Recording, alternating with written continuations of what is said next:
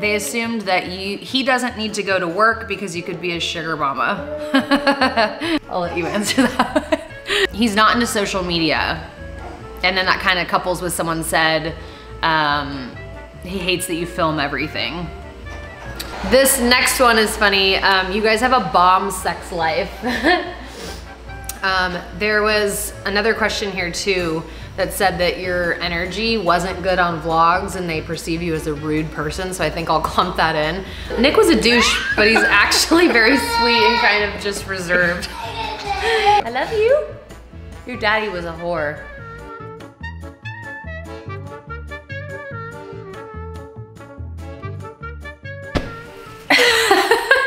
Right. I know, I got a new little light. It's kind of gloomy today. Like 2 seconds ago, Nick was like putting these flowers up here and we just put this new thing together. If you watch my Instagram stories, you've seen the new, what are they called? Console tables? Yeah, something like that. Console tables behind the couch, cabinets. And so he's just like putting them there. I'm like, are you decorating for the video? And then he went into this whole thing about how he moved this here for whatever, and then. Well, I was moving. That's attached. The thing, I know, but it was in your face. Thank you. The one thing she always grabs because it's right there, so it's like, oh, I'll put it here. And then I was like, oh, I can't just have one thing there. So I bought him flowers for passing his test. He passed his engineer's test. Well, the first portion of it. The first portion of it. You're gonna hear Harlow. She's cruising around in the background here. I put super simple songs on her on the TV on mute, so hopefully she's good with that. But we thought we would sit down and do just like a casual assumptions about us, kind of Q&A situation. You know what happens when you make assumptions? Yes. Makes an ass out of you and me. A lot of these are interesting though, because a lot of them are actually kind of right, and then some of them are just way off base. I said that wrong. You know what happens when you assume?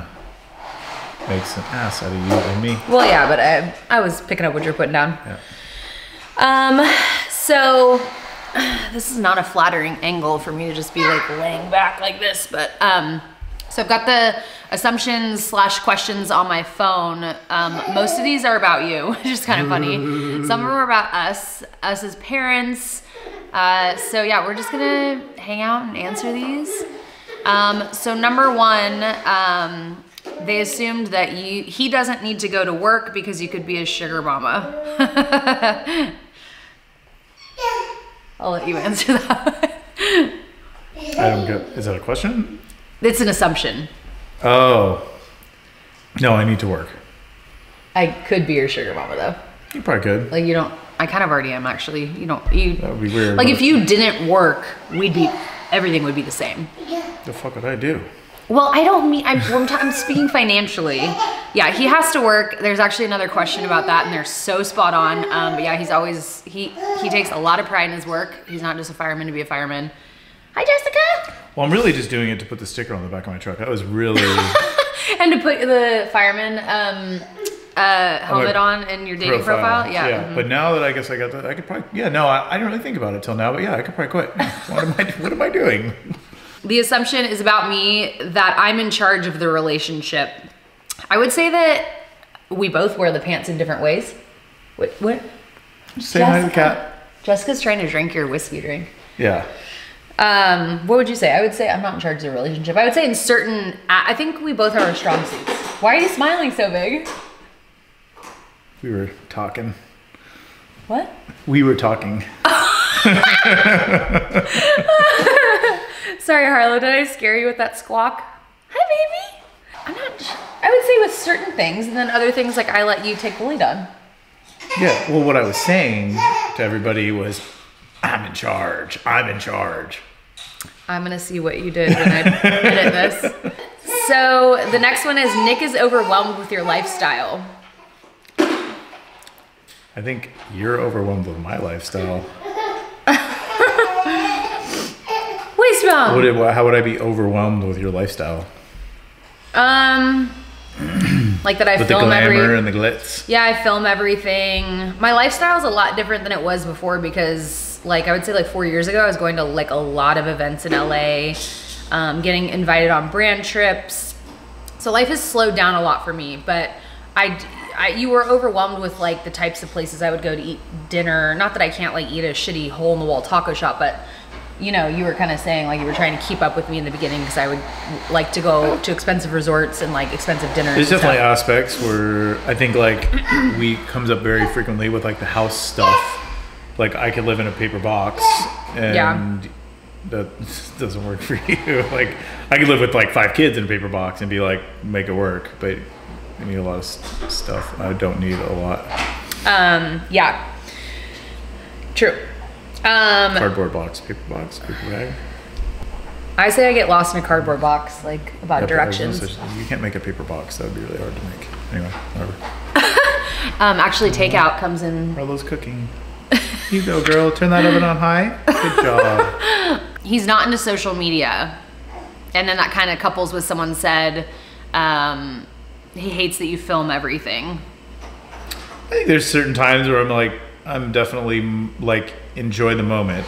Like when everybody else, I feel like this is life, not necessarily you, but I feel like when I'm at a concert and everybody has their phone out and they're filming, I'll kind of want to punch every one of them in the face. Like, enjoy what you're doing. Like, stop filming and showing everybody. Like, we don't need to like make a spectacle. Like, if you're really enjoying something, you don't need to tell everybody. Like, and you do film stuff, but that's like what you do, and that's fine. I just, I can enjoy things without telling all my friends. Yeah. I don't know. Or people I don't care about. I would say like if I didn't do social media like for a living, I don't think I would really be on it much. Because on my personal Instagram, I don't really post a whole lot. Like I post maybe twice a month, if that, and then I rarely post in my Instagram stories. It's mostly a lot of bullshit and memes. I do feel like there is times where I'm like, oh babe, did you see that, like, I don't know, Tony and his wife went here, and you're like, oh no way, they did, like, because I saw it on the gram. He scrolls on Instagram a lot, but your page is private. You only accept people that you know, and you like had only posted on your Instagram story like once when like in the past 3.5 years since I've known you. He like didn't even know how to do it. No, I still don't. I actually love that about him. I was never into dudes that were like into like social media a lot, which is kind of ironic given my ex-husband, but you were married before? So much baggage. When were you gonna tell me that? Her laugh is like Beavis and Butthead. Kristen thinks I'm funny. Harlow? Harlow, yeah. Yeah.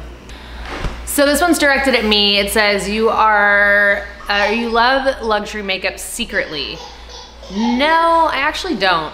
So luxury makeup typically tests on animals, like a lot of like the YSL and all that kind of stuff. They all test on animals for the most part. And I like cheap but good makeup, and also mid-range I can do. Like when the Natasha Denona palette was out and it was like $80, I couldn't believe that people were spending that on a palette. Yeah. Hi, Harlow. Tell us more. She was like loving cruising around. Yeah, so I would say not really. Yeah, not really a fan of luxury makeup. I've also never really tried it because when I was younger and didn't use cruelty-free makeup, I couldn't afford it. And now that I can afford it, I'm not interested because I've used so much like cheaper makeup, drugstore makeup that's like actually really good. I thought it would be really fun if you did my makeup in a video. Like I'll just give you like a tray of, like this trend was like years ago where like my husband does my makeup, but I think that'd be awesome if you did it because I think I would look insane. Like I just picture this intro of me like with my makeup and my brows, how I do them or whatever, like thinking I look all good, and then like, I can't snap with this finger, then switch to like, you do it. I did stain our shelves and paint some of the house, like I can handle that. What, are you gonna use a paint roller on my face? Only on a couple spots, but yeah. The next assumption, you two work really hard and are motivated. I would say that's true. I think you're probably one of the hardest working people I've ever met. Thanks. Yeah, I would agree. That's when you say, oh, you too. Yeah, no, I'm definitely super motivated. No. That was, I don't know, what was that, like right when we first met? I read that list of like things that I love about you, and that was one of them is that you are super hardworking, super motivated. It's a super attractive quality. Thank you. Love that shit. I asked him what his credit score was on like our first date, I think. So I definitely am into like hard workers and people that are motivated, and you're definitely all of those things. Which is another assumption here. Nick is super handy and can't ever just be sitting around relaxing, always has a project. Is that you to a T or what? Yeah, even you know, huh? Yeah, that's a silly goose thing. This is the longest I think I've sat on the couch all week. Yeah. I've been off work. Yeah, even when he's sick, like I cannot get him to just sit down and relax. It's always like he's always doing something. This next one is funny. You guys have a bomb sex life. I would say. I feel like it's gone through phases with Harlow and can't have sex after the baby, and then. Yeah, we're navigating a new lifestyle having a baby. So I would say it went like in the very beginning, I would say it was pretty on fire. And not that it isn't still, but there are less opportunities now. Before, like with your schedule, with the baby. Yeah, so definitely I think we do. Peaks and valleys. Yeah, I think that's always how it is. But I was actually, I found a new sex toy website and I wanted to buy some stuff. And then I lost, it was on my phone and now I can't find it. So I'll have to find it again, but I would say so. Nick is a softie when it comes to Harlow and dogs. And now, cats. Yeah, it's true. Yeah, very true. I do fucking love dogs. I do fucking love Harlow. And now I'm the cat guy. So as it turns out, he chose Copenhagen. That's weird. That's in there. Yeah. Yep. You literally have like a 6-pack of that in the truck that you just bought, I think.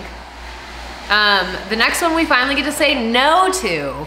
Helicopter parents, both of y'all. We are not helicopter parents at all. I mean, if helicopter means that she's out there working on the gas-powered equipment with me, is that what helicopter is? Let's go. Helicopter parent is more so like where you're hovering over your kid to make sure they don't fall, to make sure they don't, you know what I mean? We're not like that at all. She needs to fall. Yeah, I think it's good for her to smack her head a couple times. Yep. And I mean that in the most loving way, but like, we want her to experience new things. Both you and I learn the hard way and learn doing things ourselves, always have been very independent, and I'm sure she will be very similar. I think it's important that, what is that? There's like a new... You can't fit through that doorway in the walker, sweetie. It's not a new saying, but there's like a saying about, I remember seeing it was on social media, but it was some speaker that was like, it's killing me, I can't remember. It basically calculated risk. Like you can do you can do risky things safely, and it's important for kids to learn and to do risky things safely. Like you can ride a bike, but I'm not going to put you on a bike on Interstate 5 and tell you to go like wear a helmet, learn in our neighborhood, and not on learn a hill. in our driveway, not ride down a hill. Yeah. Like you should definitely learn to ride down that hill sometime, because that's going to be super sick. But like, I'm not going to make you do it. I'm not going to make you do it. I'm going to let you do it. I'm going to coax you into it. I'm going to encourage you to do it. But I'm also going to give you a bike with brakes, because it would be really stupid not. And give you a decision. Yeah, I think there's calculated risk, and I think you need to allow a little bit of leeway to learn stuff. I would say like, if anything, we're pretty laid back parents. Like we like let her do her thing, and she needs to learn. She needs to learn. So yeah. Nick doesn't like being filmed. Nick is the introvert and you are the extrovert. There was another question here too that said that your energy wasn't good on vlogs and they perceive you as a rude person. So I think I'll clump that in. I would say that couldn't be further from the truth. I think in the beginning, you were really awkward being filmed because it's not something you had ever done or like experienced. Like you've never dated a YouTuber or someone that like films things. So I think you were just kind of like awkward and like wanted to keep your mouth shut so you didn't say something offensive or something. I'm also very dry. Yeah. And I do say a lot of very offensive things, and so I kind of do have to. It's not PC over here. Sometimes I gotta reel it in a little bit, because people are sensitive. Yeah, people are sensitive, and it's not that I'm. I don't know, just call it like I see it. Like, yeah. Call a spade, but some people can't handle that, and that's difficult, which, yeah. And I wouldn't say that you enjoy being filmed. You just are kind of here for the ride and taking one for the team. I think there's times when we're doing things when I'm like, I could do this without being filmed. But like, I don't mind sitting here and answer some questions and hanging out and supporting my wife in what she does. Nick was a douche, but he's actually very sweet and kind of just reserved. And then I wouldn't say reserved, but I was a douche, and I still have a little bit of that, I'm sure. I think my gums are bleeding. I can taste it. And I would actually say that I'm more of the introvert 100%. And you're more of the extrovert. Yeah. Like, I am outgoing, but I wouldn't say like I'm a people person. Like, he'll just walk up to strangers and like have a conversation where I'm not interested in talking to anybody at all. And I'm the introvert in the sense that like when I'm out and about, like at events, I get freaking tired. Like 2 hours of... Yeah, I'm very extroverted and you're very introverted. Yeah. Like when we're out, I'm definitely doing the talking to the strangers, for sure. Totally. I wouldn't say, like, some people think introvert means you're shy, and it doesn't necessarily mean you're shy. Because I'm not shy at all. I used to be, but I don't need to talk to all the strangers everywhere. But he's always making comments. Oh, I like your truck, man. I like this. I like that. And I just don't care to talk to anybody really. So, except you guys. Like when you say hi to me out in public, I love that. So, you guys are fine. He was a playboy before you, just hooked up, meaning like you and I. And then Nick has never been in a serious relationship before you. I kind of clumped those together. Yes. I plead the fifth. Yeah, he was definitely a playboy. He had his little fireman picture on his... Are you pooping? He had his little fireman picture up on his Bumble profile, and nothing to do with my career. I would say if anything, when I was bartending, I was a bartender before. We had that in common. Fireman, so I think I was free spirit, enjoying my life. Oh, whatever, whatever you want to say. A whore. Cover your ears, Harlow. I love you. Your daddy was a whore. I gotta watch my potty mouth as she's starting to say words. Nick has siblings. No, only child. That's why I'm weird. He would not be the only child though. His mother passed away of MS. She got diagnosed when you were what?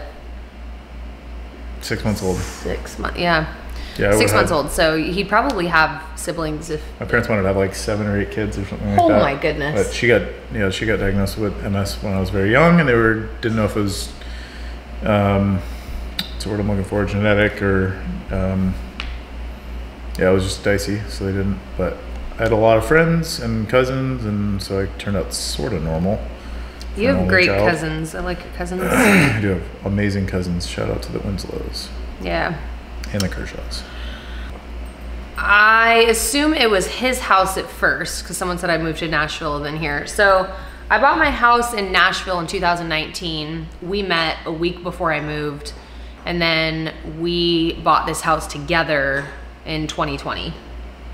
Yep. And you lived here for a while by yourself and just the cat. That's how I became a cat person. It was just him and Joseph, our cat, and they just talked to each other around the house. And then I finally moved back. I did talk to that cat, like full conversations. I was so bored. Because I'm an extrovert. You need someone to talk to. I would say always had roommates, but like I had roommates and like all over the firehouse. I basically have like roommates while I have my work. And I would come home and it would be like crickets. Like, Joseph, what up, dude? How's your day, bro? He's laying up here on his cat tree. That's why we're both looking up there. And there was no dog, so it was just me and the cat. Yeah, it was all by myself.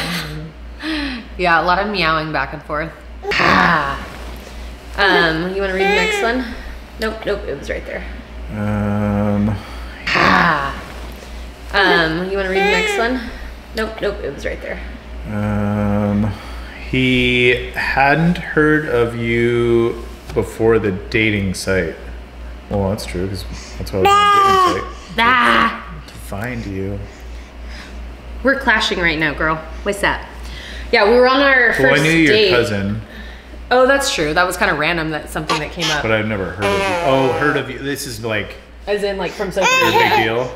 Yeah. No, I have no idea. Well, I was in a lot of like tattoo magazines and stuff, but there's another one on here that says he has no tattoos but loves yours. And so he's not, yeah, you have no tattoos. So it's not like he saw me from any tattoo magazines or anything. So on our scars. Scars are cool. On our first date, he actually like was like laughing at me like about what I do for a living. He's like, wait a second, like you're like an influencer.